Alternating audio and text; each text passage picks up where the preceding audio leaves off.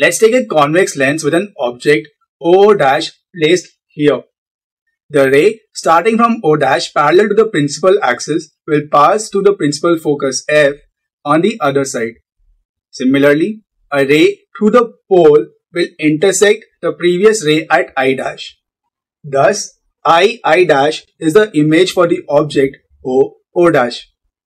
Now, PO is the object distance, PI is the image distance, and PF1 is the focal length. In this video, we will try and derive a lens formula which will give us a relation between these three.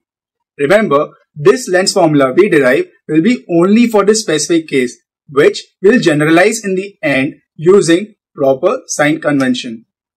Now, from the figure, we can see that P'(F1) and F1'(I') are similar triangles. Therefore, we can write P' by I' is equal to Pf1 by F1i. Again, from the figure, F1i is nothing but Pi minus Pf1.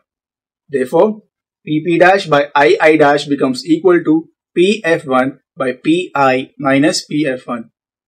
Now, even O'P and Pii' are similar.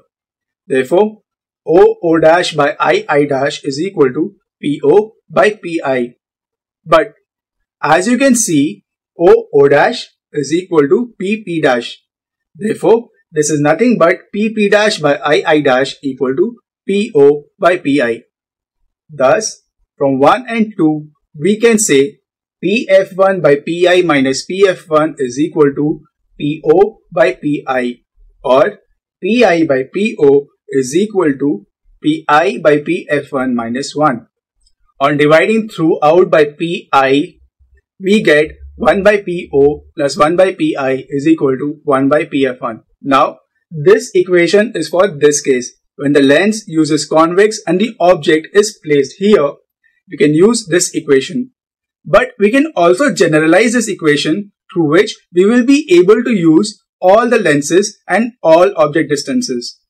To convert into a general equation, we need to use a sign convention for lenses. We know that according to this, all distances are to be measured from the pole, and if the distance is opposite in direction to the incident ray, then it will be negative.